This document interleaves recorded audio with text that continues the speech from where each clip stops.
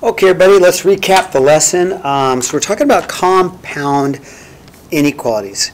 So the whole idea is with compound inequalities, there's going to be two signs.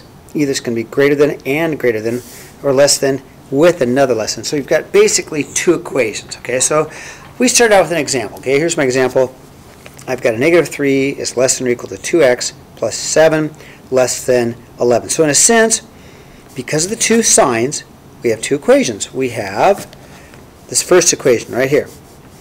Negative 3 less than or equal to 2x plus 7. So I wrote that down. And I have a second equation right here. I've got my 2x plus 7 is less than 11. I wrote that over here. And then I just solved both of them. So I went over to the left-hand side and I solved this with minus 7. I got negative 10. Divide by 2, and I got x is, if you read it backwards, you got to read x backwards. X is greater than, you got to read x first. X is greater than or equal to negative 5, okay? So then I went over and I solved the other side. On the right-hand side, the second equation. And I went minus 7, I got 4, divide by 2, and I got x is less than 2. So I graphed both. Solid dot for 5, greater than or equal to 5. I shade this direction, but as well, and x is less than 2, I shade this direction, and then of course the solution's in between. Okay, so then we rewrite the answer as this: negative 5 is less than or equal to x, which is less than or equal to 2, or if I read it backwards, x is greater than or equal to negative 5 and less than 2. Okay, so then we did a second, whoops, you can't see that, I'm sorry about that, there it is, I talked about it, my bad, there it is, now you can see it, okay?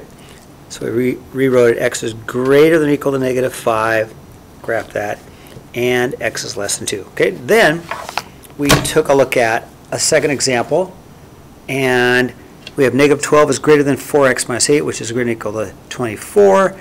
And again, I see two different equations. Here's my first equation.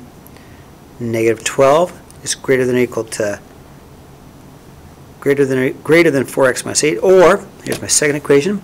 4x minus 8 is greater than or equal to 24, and I need to solve for both. Okay, so again, I went plus 8 on this equation on the left-hand side. I got negative 4 is greater than 4x, so divide by 4. And I have x is, I got to read it backwards, x is less than negative 1. Okay, so I rewrote it. Okay, came over to the right-hand side and solved this equation, plus 8, give me 32, divide by 4, x is greater than or equal to 8. Okay, so then when I graph both of these, to be less than negative 1, open circle, less than negative 1 is shaded this way, greater than or equal to 8, solid dot, and I go this direction. Okay, now if I want to rewrite the whole thing, it does say x is less than negative 1, or x is greater than or equal to negative 8. So I rewrite my equation. Now in the book does it a little bit differently. I don't know if this works for you. Some kids like to do it this way.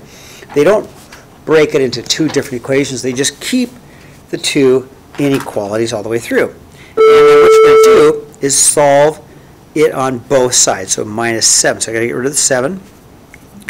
So if I have to get rid of the 7, we went minus 7. But we do it here and here. We get our 4. And then we get our negative 10. And then we divide by 2, but divide everything by 2 on all sides. Divide by 2, divide by 2, divide by 2. Then we get a negative 5 is less than or equal to x, which is less than 2. Some kids prefer to do that, and some kids prefer to break it up into two equations. It's up to you. All right, that's all I have. Come see me if you have any questions, and we'll go from there. All right.